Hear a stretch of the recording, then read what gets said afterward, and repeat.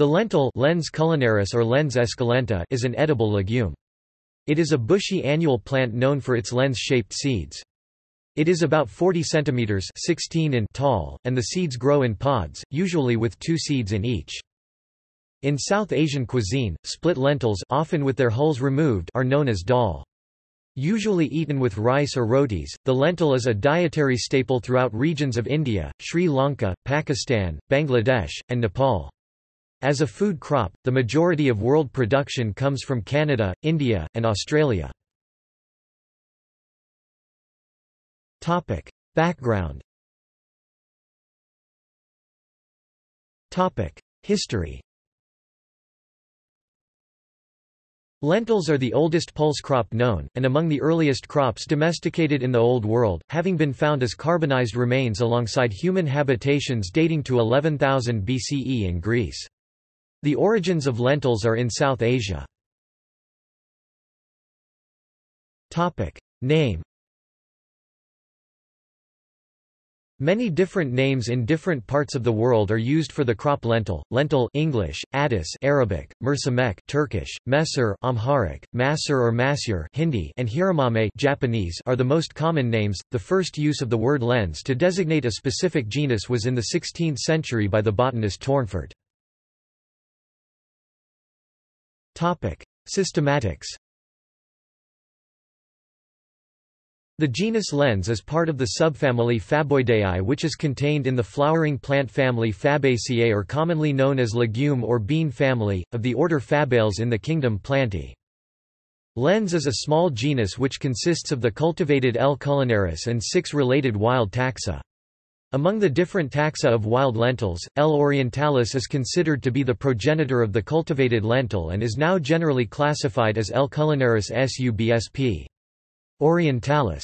Therefore, the genus Lens comprises 7 taxa in 6 species: Lens culinaris and L. culinaris subsp. orientalis, Lens otomensis, Lens ovoides, Lens nigricans, Lens lamate, Lens tomentosus. Botanical description. Lentil is hypogeal, which means the cotyledons of the germinating seed stay in the ground and inside the seed coat. Therefore, it is less vulnerable to frost, wind erosion, or insect attack. The plant is a diploid, annual, bushy herb of erect, semi-erect, or spreading and compact growth and normally varies from 30 to 50 cm 10 to 20 in height. It has many hairy branches and its stem is slender and angular. The rachis bears 10 to 15 leaflets in 5 to 8 pairs. The leaves are alternate, of oblong linear and obtuse shape and from yellowish-green to dark bluish-green in color. In general, the upper leaves are converted into tendrils, whereas the lower leaves are mucronate. If stipules are present, they are small. The flowers, 1 to 4 in number, are small, white, pink, purple, or pale blue in color. They arise from the axils of the leaves, on a slender footstock almost as long as the leaves. The pods are oblong, slightly inflated, and about 1.5 cm long. Normally, each of them contains 2 seeds, about 0.5 cm in diameter, in the characteristic lens shape. The seeds can also be mottled and speckled. The several cultivated varieties of lentil differ in size, hairiness, and color of the leaves, flowers, and seeds. Lentils are self-pollinating. The flowering begins from the lowermost buds and gradually moves upward, so-called acropetal flowering. About 2 weeks are needed for all the flowers are open on the single branch. At the end of the 2nd day and on the 3rd day after the opening of the flowers, they close completely and the color begins to fade. After 3 to 4 days, the setting of the pods takes place. Types. Brewers, a large brown lentil which is often considered the regular lentil in the United States. Beluga, black, bead-like, lens-shaped, dicotyledon, almost spherical, named for resemblance to beluga caviar. Brown, Spanish pardina. French green. Puy lentils, Lens esculenta puyensis, small dark speckled blue-green, protected designation of origin name. Yellow, tan lentils, red inside. Red chief, decorticated yellow lentils. Eston green, small green. Richelieu medium green, Laird large green, Masour brown-skinned lentils which are orange inside, Petite crimson, red decorticated Masour lentils, Macachiotos big Mexican yellow lentils. Topic: Production. In 2016, global production of lentils was 6.3 million tons, led by Canada with 51% and India with 17% of the world total. Table. Saskatchewan is the most productive growing region in Canada, 95% of Canadian lentils grown. For 2016, Statistics Canada reported a national production yield of 3.2 million tons from 5,700,000 acres, 2,300,000 hectares harvested. The Palouse region of eastern Washington and the Idaho Panhandle, with its commercial center at Pullman, Washington, constitutes the most important lentil-producing region in the United States. Montana and North Dakota are also significant lentil growers. Topic: Cultivation. Soil requirements. Lentils can grow on various soil types, from sand to clay loam, growing best in deep sandy loam soils with moderate fertility. A soil pH around 7 would be the best. Lentils do not tolerate flooding or water-logged conditions. Lentils improve the physical properties of soils and increase the yield of succeeding cereal crops. Biological nitrogen fixation or other rotational effects could be the reason for higher yields after lentils. Climate requirements. The conditions under which lentils are grown differ across different growing regions. In the temperate climates, lentils are planted in the winter and spring under low temperatures, and vegetative growth occurs in later spring and the summer. Rainfall during this time is not limited. In the subtropics, lentils are planted under relatively high temperatures at the end of the rainy season, and vegetative growth occurs on the residual soil moisture in the summer season. Rainfall during this time is limited. In West Asia and North Africa, some lentils are planted as a winter crop before snowfall. Plant growth occurs during the time of snow melting. Under such cultivation, seed yields are often much higher. Seedbed requirements and sowing. The lentil requires a firm, smooth seedbed with most of the previous crop residues incorporated. For the seed placement and for later harvesting, it is important that the surface is not uneven with large clods, stones, or protruding crop residue. It is also important that the soil is made friable and weed-free so that seeding could be done at a uniform depth. The plant densities for lentils vary between genotypes, seed size, planting time, and growing conditions, and also from region to region. In South Asia, a seed rate of 30 to 40 kg per hectare is recommended. In West Asia countries, a higher seed rate is recommended and also leads to a higher yield. The seeds should be sown 3 to 4 cm deep. In agriculturally mechanized countries, lentils are planted using grain drills, but many other areas still hand broadcast. Cultivation management, fertilization. In intercropping systems, a practice commonly used in lentil cultivation, herbicides may be needed to assure crop health. Similar to many legume crops, lentils can fix atmospheric nitrogen in the soil with specific rhizobia. Lentils grow well under low fertilizer input conditions, although phosphorus, nitrogen, potassium, and sulfur may be used for nutrient-poor soils. Diseases. Below is a list of the most common lentil diseases. Fungal diseases. Nematodes, parasitic. Viral diseases. Product.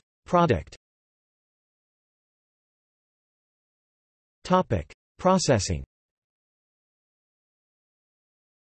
A combination of gravity, screens and air flow is used to clean and sort lentils based on shape and density. After destining, they may be sorted by a color sorter and then packaged. A major part of the world's red lentil production undergoes a secondary processing step. These lentils are dehulled, split and polished.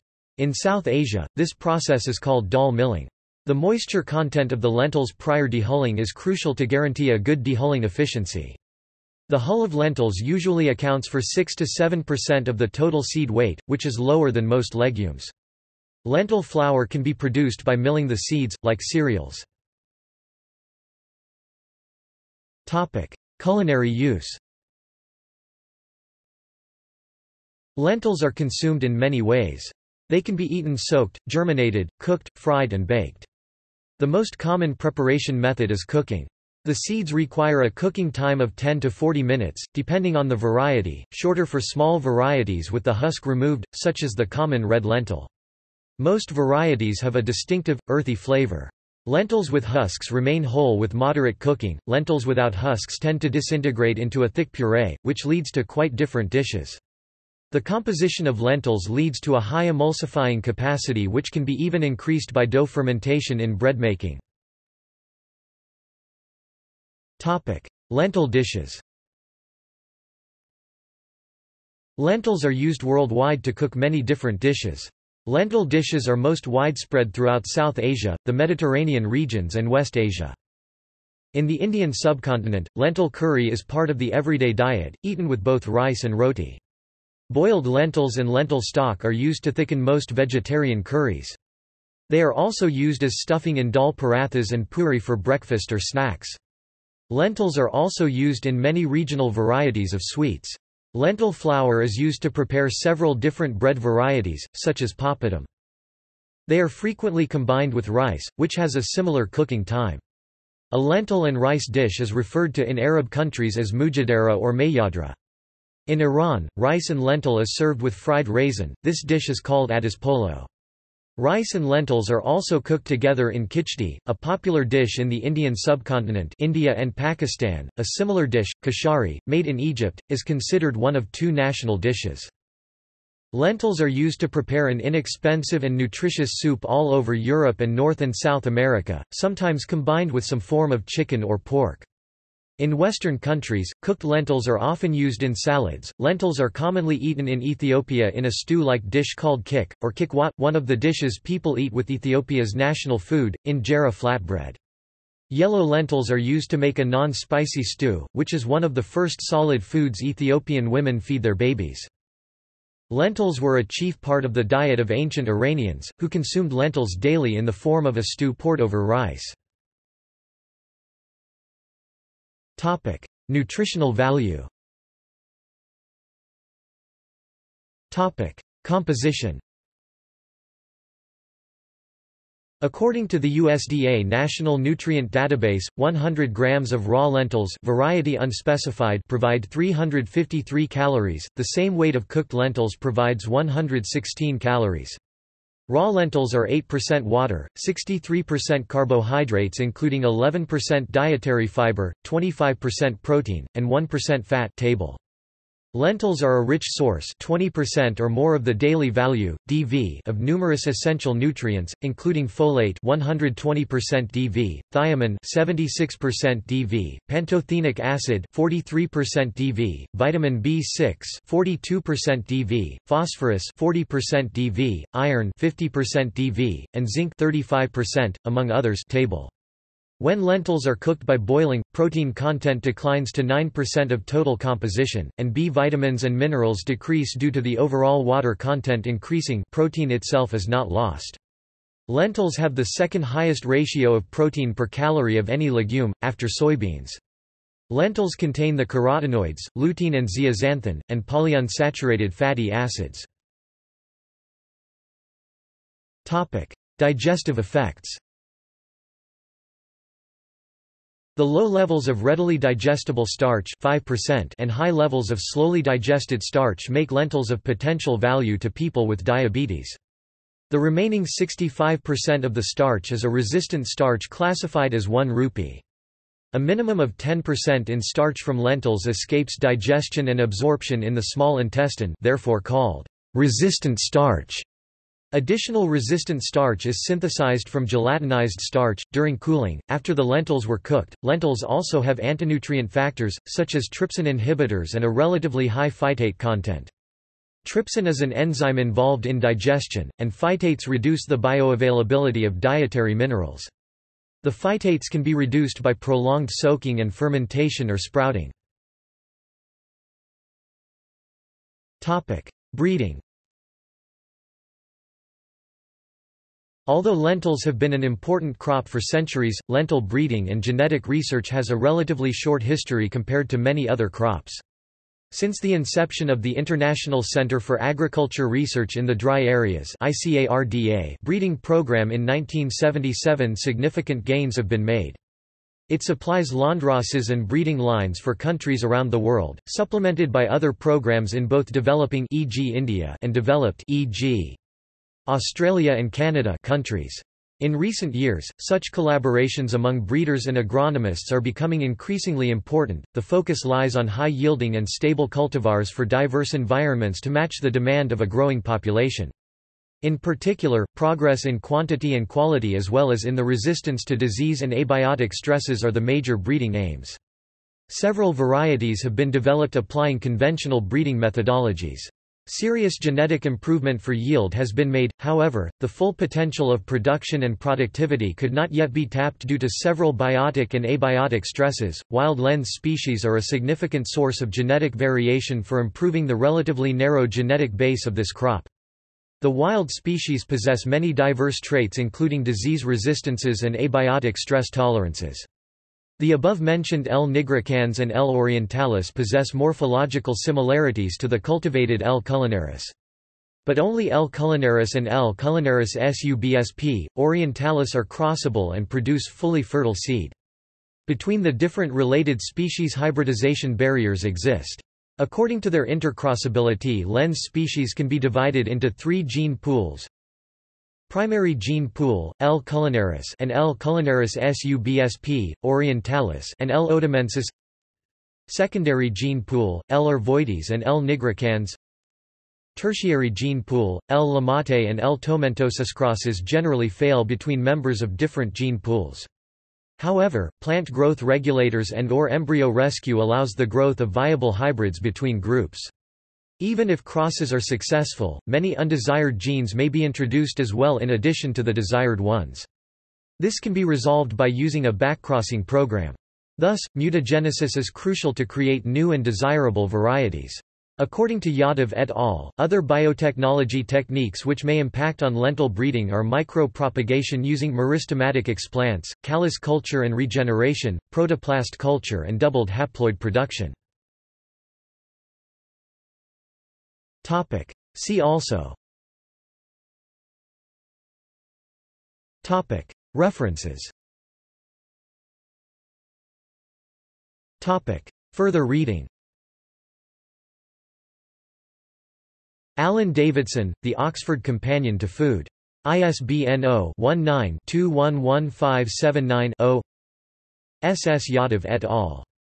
Lentil, An Ancient Crop for Modern Times, 2007. Springer Verlag. ISBN 9781402063121. External links. Multilingual taxonomic information. University of Melbourne. Lentils, country production, consumption, exports, and import statistics. Alternative Field Crops Manual, lentil.